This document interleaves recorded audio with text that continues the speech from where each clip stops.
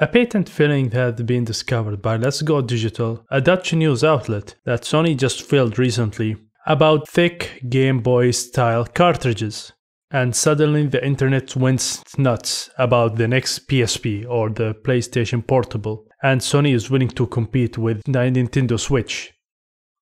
So before jumping to the cartridges and the rumor and the patent, let's recall back again what Sony did with the PSP and the PS Vita.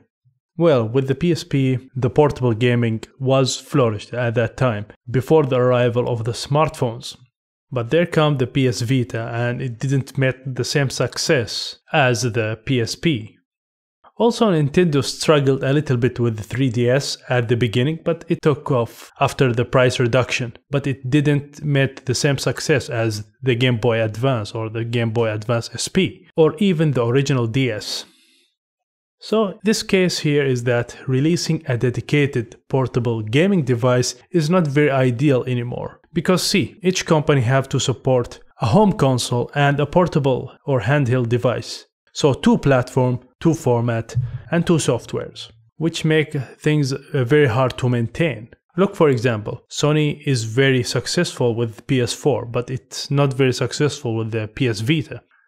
Wii U was a failure, but when you compare to the 3DS and the new 3DS, those handhelds were successful. So maintaining both platforms are very hard. And one solution was for Nintendo is to merge them with the hybrid system.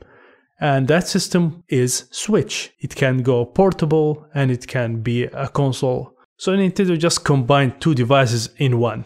Game and software development and formats maintaining became one, and the work has been cut into half. But how can Sony approach the same concept as well? Because believe me, if Sony released another PSP or PS Vita 2, it will be a failure again, because nobody is willing to buy a dedicated handheld device if it will be supported for 1 or 2 or 3 years with software.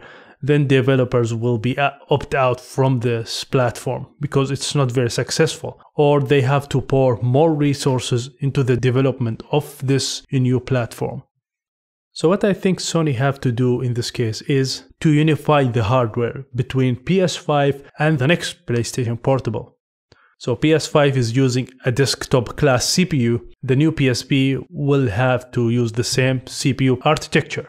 And why I'm stating that they need to unify the hardware is because the software development will be done once for the PS5 and hardware optimization will be made for the new PSP. They don't have to port it to another platform that uses a different hardware. And this will make developer life much easier because they just have to code once for PS5 and the same code will be able to run on the new PSP.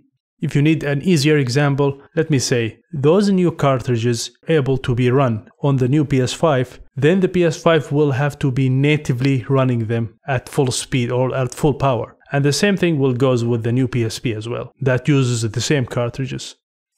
Or here another example. Just imagine you are playing a game on your beefy big desktop with the latest CPU and GPU.